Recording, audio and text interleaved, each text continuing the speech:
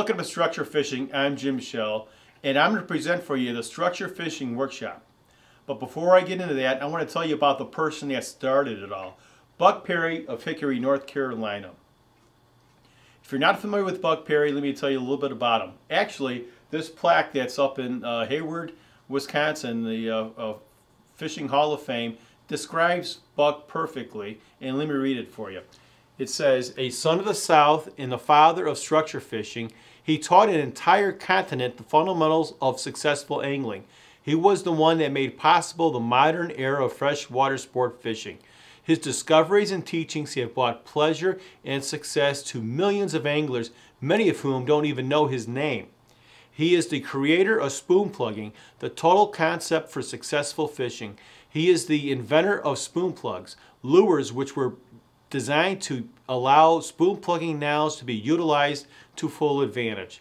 He's a visionary, a pioneer, a scientist, a teacher, and a genius. He's quite an extraordinary man. Buck has made nearly all the discoveries in modern day fishing. He's the one that coined the term structure, breaks, and break lines and gave it the original definition and meaning. And I can't wait till we get to that part of the workshop so we can clear that up, because that term structure is so misused by 99% of the fishermen out there. So I can't wait to get to that part of the workshop. But he's also the one that was the first one to talk about how weather affected fishing, specifically a cold front. I think most of us associate a cold front with bad fishing, but Buck's the one that figured out why a cold front is bad fishing, and we're going to go over that in detail when we talk about weather and water conditions.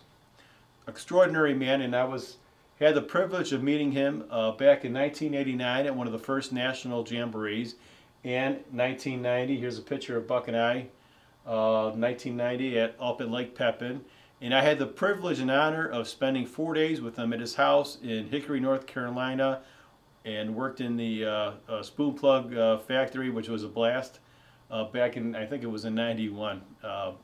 Great time, and unfortunately Buck had passed away in 2005, and I'm excited to share his material with you with this workshop here today. Buck has made a couple of books. This book here, here's a picture of my original book that I purchased many years ago. And that book is called Spoon Plugging, Your Guide to Lunker Catches. I believe the first edition was in 1969 or 72, somewhere around that time frame. And then later in, I believe in 81, 82, he came out with this 9-volume home study course, which most of this workshop is based on. Both the book and the home study course can be purchased at Buck Baits, I'll put a link down below, or on Amazon. All right, now, the spoon plugging or structure fishing is the total concept for successful fishing, and it's an understanding and knowledge of the basic movements of the fish, controls and tools, weather and water, structure, presentation of lures, and mapping interpretation. And we're going to start with the first phase of that in this part 1 of the workshop, the basic movements of the fish. Now we're going to say that a fish can be caught by most anyone, any place, on most anything, and most any method. We see it all the time on, all fishing shows, guys on YouTube, on the internet. People are pounding the bank, and a straggler fish can be caught anything, anywhere, any method.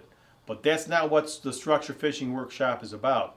This workshop is to show you and help you, teach you, and show you how to locate the school of adult fish and how to catch them consistently. We're not out there straggler fishing or anything like that.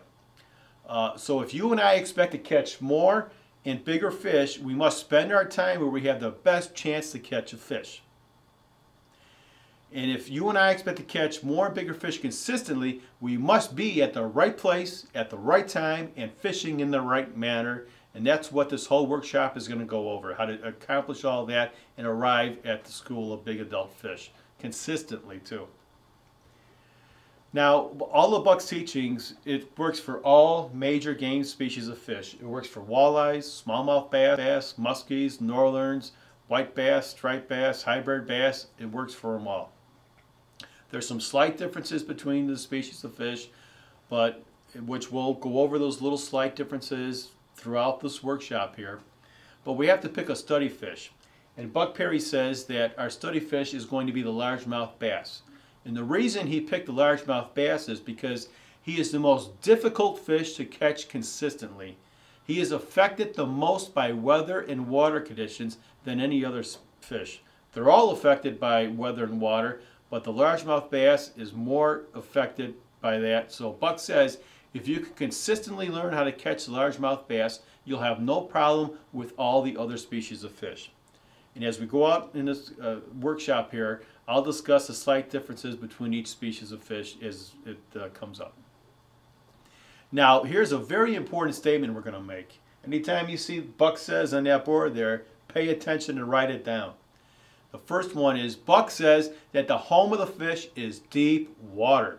When Buck first presented all this material and found it, made it all, discovered it all, I should say, back in the 40s and 50s, he started preaching this, and the majority of the fishermen were laughing at him for everything that he was saying until he came back from the dock with big stringers of fish. Then they started listening. But when he first said the home of the fish is deep water, he wasn't well received by most of the fishermen. I think in the last 10, 20 years, a lot of fishermen have changed, and I think the majority of fishermen out there now understand that the home of the fish is deep water. If you're one of these fishermen that don't believe it or still think that the bass live up in the shallows behind a log and a stump all year round, have an open mind and believe this statement that the home of the fish is deep water. This one statement here, all the teachings, Buck Perry teachings, pretty much center around this one statement, that the home of the fish is deep water. So it's important that if you don't believe this statement, that you have to believe it, at least during the course of this workshop. Then you can make up your mind at the end of it. And hopefully, I've proven to you that the home of the fish is deep water, as Buck has proven it many, many times. All right, now we said the home of the fish is deep water, so let's make a distinction between shallow water and deep water. Shallow water is anything from the shoreline or the surface down to a depth of 8 to 10 feet, and deep water is anything deeper than 8 to 10 feet. Now, in the Spoon Pluggers Structure Fishing Guideline, it says that the home of the fish is deep water, and when he's in his deep water sanctuary, he's very dormant and nearly impossible to catch. But we're saved because once or twice a day the fish become active and they may move towards the shallows. But the bigger he is, the more reluctant he is to leave this deep water sanctuary. As you can see here, when there is a movement of fish, that fish starts leaving his deep water sanctuary, the smaller fish will be out ahead of him. Let's take a look at this picture over here. You've got a shoreline bar area here that the locals refer to that as being a hot spot. Well, let's see why it's a hot spot here. You can see that we showed an area of deep water and we got a school of fish in there, so the home of the fish is at deep water. Now we can see that there's actually a structure, which is a bar, where those fish are going to use and migrate when they leave their deep water sanctuary and move towards the shallows. If the weather and water conditions allow them to go shallow, they'll proceed like this. And now these shoreline spots that the locals have called hot spots, and we know why that part of the shore is a hot spot, because it's in a migration route on a structure, which we're going to go into much detail later on in the workshop. Now here's another Buck says. If you have more than 20 feet of water available, the deep water sanctuary will always be below 20 feet. And under average weather and water conditions, this deep water sanctuary will be about 30 to 35 feet or deeper. So here we have, in the case of largemouth bass, this deep water sanctuary for average depth will be around 30 to 35 feet. Now it could be shallower, it could be deeper, it depends on the weather and the water conditions, which once again we'll discuss in a further workshop segment. But for the average, we're going to say that the home of the fish for largemouth bass is 30 to 35 feet.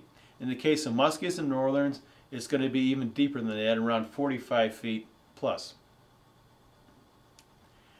Now let me clear something up here. When we say that the home of the fish is deep water, it's the deepest water in the area that you're fishing. Let's take a look at this lake over here and clear this up. When we say the home of the fish is deep water, we're not saying that the home of the fish is in the deepest water in the entire lake. The home of the fish is in the deepest water in the area that you're fishing. This lake here has 3 deep basins, a 40-foot, a 50-foot, and a 25-foot deep basin. The home of the fish is in the deepest water in the area that you're fishing. So looking at this lake here, we would have probably 3 different schools or homes of the fish. There would be in the north part of the lake, everything around that 40-foot hole, that would be the home of the fish. On the right side of that lake, all the fish would be in that 50-foot hole. That would be their home. And in the south end of the lake, anything in that area, that 25-foot hole would be the home of the fish. So the home of the fish is in the deepest water in the area that you're fishing. It doesn't have to be the deepest water in the lake. Although when you're fishing under some tough weather and water conditions, I'd rather fish the 40-foot hole or the 50-foot hole versus the 25-foot hole. Because the weather and water conditions could be where those fish want to be at 30 or 40 feet and they don't have that in the 25-foot hole. But the fish that are in that part of the lake, that would be their home. All right, now that we've got that established, that the home of the fish is deep water, now they become active once or twice a day and may move towards the shallows. And we're saved again because the path they take isn't just haphazardly. They follow the bottom features that we call structure to guide them towards the shallows. And in the summertime, the warmer seasons, these structures that the fish will use will be more gradual sloping, as shown here. And in the winter, when the fish become active and move towards the shallows, they're going to look for structures that are steeper. Now also, in the summer months, this is just a general guideline, and it's determined by the weather and water conditions that are present at the time. But for the most part, you can usually expect there to be 2 movements in the summer. One will be typically early mid-morning, and a second movement late afternoon, early evening. And in the winter, you can typically expect 1 movement during the day, usually midday. But these are general hand rules, and if you have a very bad weather condition in the summer, you may have only 1 movement. Another thing to note is that in the summer, the weather is typically more stable, your water conditions are more stable, and the movement period, when they do move, is going to be for a longer duration. Versus the winter time, the movements are going to be not that predictable, and they're going to be short and not as predictable as they are in the summer months. All right, here's we talked about being at the right place at the right time and presenting your lures in the right manner. And when your fish do become active, sometimes it's for 5 minutes. Occasionally, you know, this activity period under very stable weather and water conditions could last over an hour, but most of the time when the fish become active, it's going to be 5 minutes, 10 minutes, maybe 15 at the most. I got this picture up here to remind me of a story. This is going back in, I believe, in 1990. I was fishing in northern Wisconsin with my friend Bob. We're fishing this, musky lake, and we started fishing first thing in the morning, and we spent all day on this big deep bar, which is probably the best structure in the lake. Not even a bump on our lure, not even a bite. We're fishing there all day. We must have been fishing 6 or 7 hours, and then the fish finally moved, and in 5 minutes, back-to-back trolling passes, we got 2 muskies, and it was over. That whole activity period was 5 minutes. But we ended up making a nice catch that day because we were at the right place, at the right time, fishing in the right manner. Now we're going to go over some differences between each species of fish. The largemouth bass is typically considered a home-bodied fish. What that means is that he'll spend his entire life in one part of the lake. He's not going to roam around or migrate around the lake for the most part. He's going to spend most of his entire life in one part of the lake. And that especially holds true if he has a good spawning area, he has a nice summer structure, and he has a nice winter structure all in the same area. He's going to spend his entire life in that area. Whereas other species of fish, such as walleyes and striped bass, white bass, they're migratory fish. They will make a run if you're fishing a reservoir. They will make a run upstream or up towards the headwaters of the reservoir, and they'll be there in the spring. And then as it progresses to summer, they're going to migrate down the lake, and by the end of the summer, you'll typically find them at the lower end of the lake. And then once late fall comes, they'll start making their migratory route back upstream again and do it all over again the next year. And then you have species like muskies and northern pike. When you have a chain of lakes, it'll be common for them to migrate throughout the chain of lakes. Usually in the spring or right after ice out, you'll find muskies and northerns in the shallow bays or lakes that have big shallow bays, and then they'll gradually migrate throughout these different lakes too. You could find them in April and May in one lake, and then June and July they can be in a different part of the lake or chain of lakes, and then a couple months later the bulk of the fish could be migrating over a different area. All right, now quick summation. We said that the home of the fish is deep water. He spends over 90% of his time in his deep water sanctuary. And if you have 20 feet of water available, this deep water sanctuary will always be below this 20-foot depth.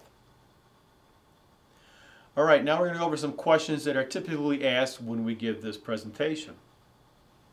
One question is, what triggers the activity and movements of the fish?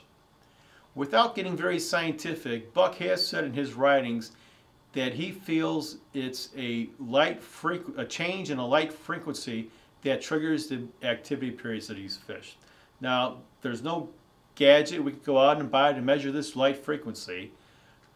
It's just Buck's experience on the water for 40, 50 years. He's just picked up on this, and Buck got so good that he can actually pick up this change in light, and many times he can even predict when a movement will occur. And another thing I like to note here is that this happens for all wildlife. You'll notice rabbits and deers certain times of day getting really active, where you see them bouncing around, and that usually coincides when the fish are active too. A lot of times you'll see that correlation between that. Little quick story. One time I was fishing with another friend of mine in a reservoir in central Illinois called Lake Coffeen. We caught a nice movement of bass in the morning. We're out checking some other areas. It's about early afternoon. We see a couple of deer along the shoreline, which isn't a very common sight, especially in the middle of the day. So we pointed them out there, and we're looking at these deer saying, wow, that's pretty cool. And then after 3 or 4 seconds, we looked at each other and we said, the fish are moving. Let's head back to the spot we caught them at in the morning. We went back over there, and they were moving. It was one of the biggest bass catches I ever made. We caught, I think, I was 18 casts on 18 fish before I missed one. That's the best movement I ever had. But there is a correlation between wildlife, such as deer and rabbit moving, as well as with the fish. Like I say, it is a certain light frequency that will usually trigger these fish for these activity periods. And another quick thing, which I mentioned a bit ago, these activity periods, sometimes they could last for 5 minutes, sometimes they can last for an hour and a half. Most of the time, conditions are going to be tough, and it's going to be usually under 15 minutes that you get this activity period. And you might get stragglers for a while after that activity period, but this is why, but usually it's going to be a short time frame. That's why we have to work at being at the right place at the right time to get those fish when they're active. Right. When fish migrate on structure, do they all move the same distance?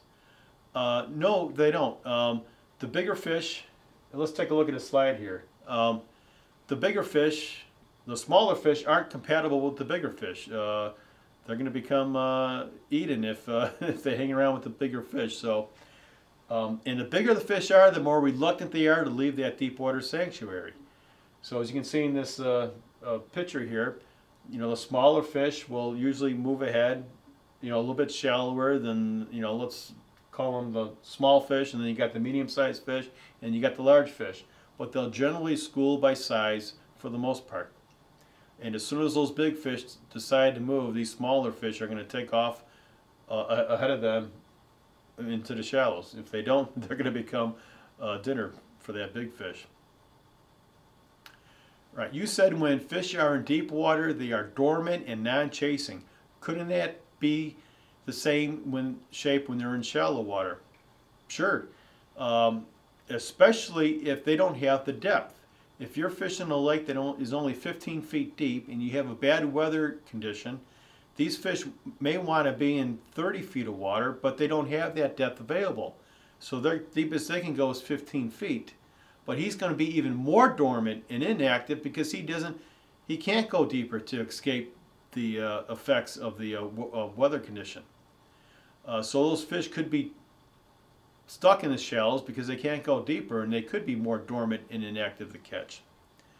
But typically when the fish are in the shallows, they're usually somewhat active and fairly easy to catch, or a lot easier to catch than they are in deep water.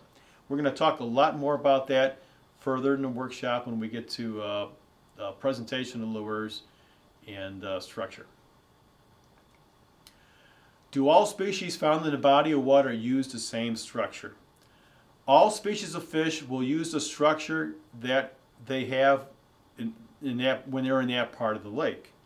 Like we said earlier, some fish will migrate, but it is very possible that you can have 2, 3, or even 4 species of fish all using the same structure. It's happened to me many times where I've caught walleyes and smallmouth on the same structure, or smallmouth and northern pike on the same structure. Just a couple years ago, I was fishing a reservoir in north central Wisconsin called High Falls Flowage, and I caught 4 species of fish off of one structure within an hour: walleye, smallmouth bass, northern pike, and muskie. Now, some species may move a little shallower than other species, and it all depends also on the makeup of the lake, what kind of fish population you have there. But yes, the species will coexist on the same structures. Are fish of all sizes and age groups bunched up together in deep water? For the most part, they're schooled up by size. The biggest school of the adult fish, and for the case of largemouth bass, adult fish is anything that's 3 pounds and over. Probably like anything over 16 inches and higher. Those fish are all going to be the adult fish, and they're all going to school together. The smaller fish, which we call like the yearling fish, are going to be a little bit shallower than the larger adult fish, but they will typically school by size. Can a fish be caught when they are in their sanctuary? As we said earlier, you can catch a fish any method, any way, any procedure, anyhow, but when they're in their deep water sanctuary, it's very difficult to catch the fish. They can be caught. You put that lure right in front of their face at the right depth and speed control, which we're going to talk about when we talk about controls and tools in the next subject here. But the fish can be caught, but usually they're extremely difficult to catch. And what we would rather do, instead of spending all day trying to catch a fish that isn't active, is just figure out where that fish will show up when he gets active. And that's where we want to spend our time, like that story I just said with those muskies. We were spending all of our time on that deep break line, knowing that when those fish get active, that's where they're going to show up. So you're better off waiting for the fish to become active. All right, that wraps up the first part of basic movements of fish. Stay tuned, and the next part we're going to talk about in this workshop is going to be controls and tools. Thanks for watching.